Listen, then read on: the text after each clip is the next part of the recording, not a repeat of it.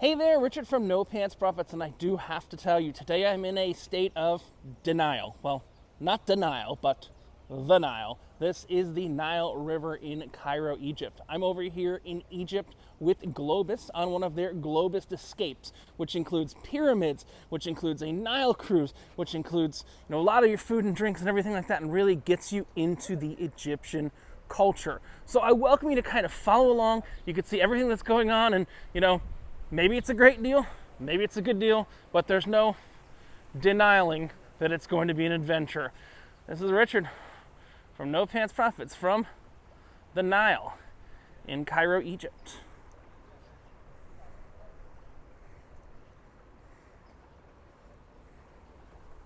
So we are at our first stop of the tour at the pyramids of Giza, and I don't know the names of the pyramids, but there's kind of a father, son, and a grandson. And right now we're standing in front of the father pyramid. Let me show you the father pyramid. And you can see there's quite a line to get inside. This is the biggest of the pyramids, one of the, well, actually the last of the 7 wonders of the ancient world. And you'll see the line to get inside. You can just see the size of the stones. And it costs about 500 Egyptian pounds to get inside of this pyramid. Now, the interesting thing that our tour guide told us is the inside of the pyramid is not that great, no. And the inside of the pyramid is the inside of a pyramid is the inside of a pyramid. So there is another pyramid, which we're gonna go to in a bit, that's actually only 100 pounds to get inside. So, quarter the cost or less to get inside. That the inside of a pyramid is the inside of the pyramid is the inside of the pyramid. But this is the granddaddy of the pyramids in Giza.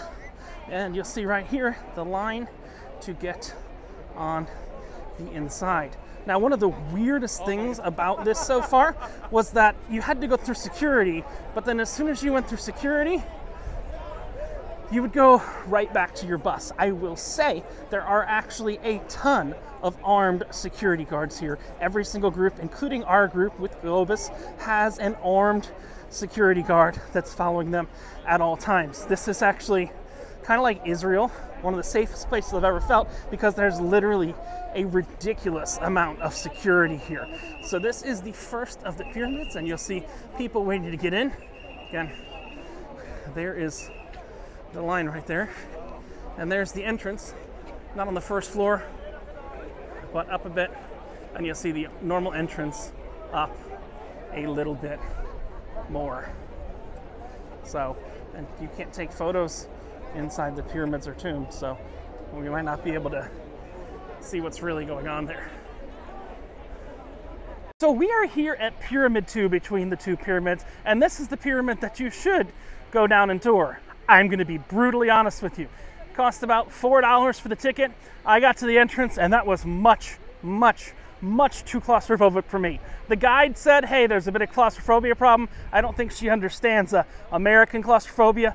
Plus, I'm a big guy. If you're watching this and you want to go in the pyramids, just realize it is very claustrophobic. I got a photo of the entrance that you can see. But the second pyramid, which is the Sun's Pyramid, is the one you want to check out. Still out here, there is a boatload of security. I feel very safe here. But right now, I'm literally, if I spin around, I am between 2 of the great pyramids. The Father's Pyramid right there, which is the one with the big line to get into, and the Sun's Pyramid. But that was quite a bit too steep and claustrophobic of an entrance to get down into the pyramid there. So your mileage may vary. Now I am literally coming to you from the back of a camel. So we'll see. There is Mr. Camel. And then we've got all the pyramids right this way.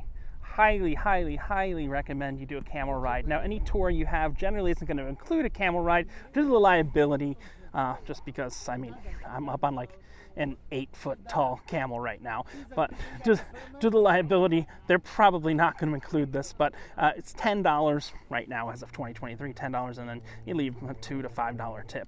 But yeah, really quite an amazing experience. Yeah, all good. Okay, now let's go. Let's go. So it's good? You need any pictures? You need any video? No. Okay. And you'll see we've got the camel guy leading us right here. Yalla, now let's go. It's literally like right That's out why of, I stopped to make you nice pictures before yes, you get down. it's literally like right out of Aladdin. It's absolutely amazing. If you come to the pyramids of Giza, you've got to do a camel ride right by the pyramids, because it is an insanely awesome bucket list experience here in Egypt. It literally feels like surreal. So cool. All right, so after the camel, we are here now at the Sphinx, and I will tell you, the amount of corruption in this country is amazing. We have a much quieter spot for the Sphinx that they were only letting certain tourists in. You can tell how many palms have been greased, and just the amount of corruption, the amount of mafia, the amount of all that here is absolutely incredible. But instead of being in an area that's completely full like below, we've got this nice little platform that's nearly empty, and we can see from more of a distance, we can see the Sphinx, we can see the pyramids, we can see everything like that. But if you do go, just don't ever come here on your own, because the amount of mafia, the amount of bribing, the amount of corruption I've seen go on, hey, it's a good thing, has been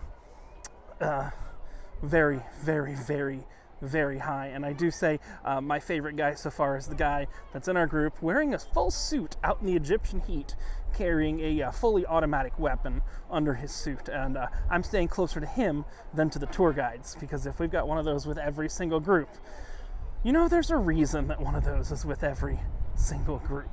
But yeah, really amazing view of all three of the big pyramids and the Sphinx right there. And unfortunately, the Sphinx is missing his nose. Oh, its nose. I don't want to misgender the Sphinx, and nobody knows why it's missing its nose. So after the pyramids, we went ahead and we had lunch. We actually went to a barbecue restaurant that was much better than expected and much cheaper than expected. I do have to say that Egypt has to be the only country I've ever been to that the dollar is actually still strong. For $10, we had a giant barbecue lunch, but right now we are inside of the Egypt Museum, the Egyptian Museum. Now, this is unfortunately the old museum, because the new museum is not open yet. The new museum, for those of you familiar, the new museum is like Elon Musk saying that Teslas are going to drive themselves.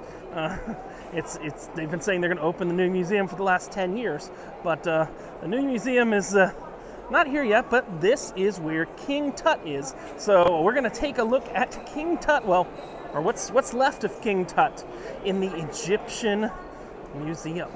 So after spending about 2 hours in the Egyptian Museum, all I could say is, wow, just wow. I'm up in the King Tut section right now, and the part that you can actually film. I would say the closest thing to this museum I've ever seen is the Hermitage. The Louvre, everybody says the Louvre is impressive. I'm not impressed by that. This is truly impressive. Again, the Hermitage is truly impressive as well, but the setup, everything here, I'll just show you a little bit of the King Tut exhibit. This is actually King Tut as a child. Well, he died as a child, so that's a life-size statue of King Tutankhamun, or King Tut. And then, what's funny? One of the things that kind of got me interested in Egypt at a very early age was actually King Tut's throne. And in Busch Gardens in Florida, they used to have this exhibit that you could actually see the treasures of King Tut's throne. And the thing I remember more than anything else, other than the big King Tut head, was actually Tut's throne. And they actually have the throne right here. So you can see this is actually King Tut's throne and footstool right there. Now, this right now is low season.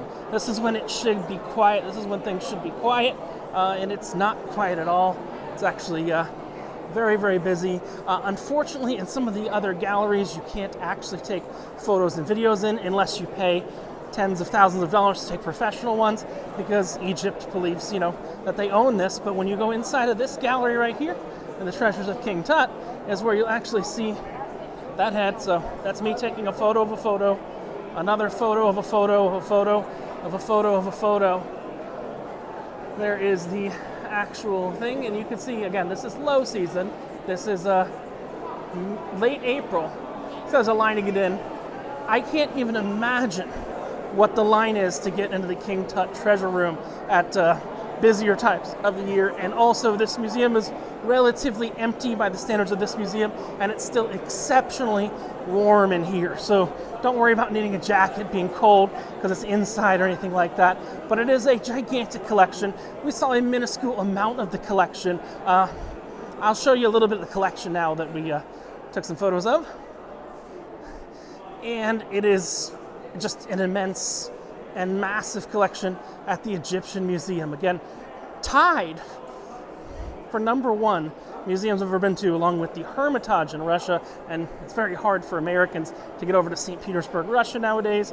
So, you know, the #1 museum you can still go to is the Egyptian Museum collection in Cairo, Egypt.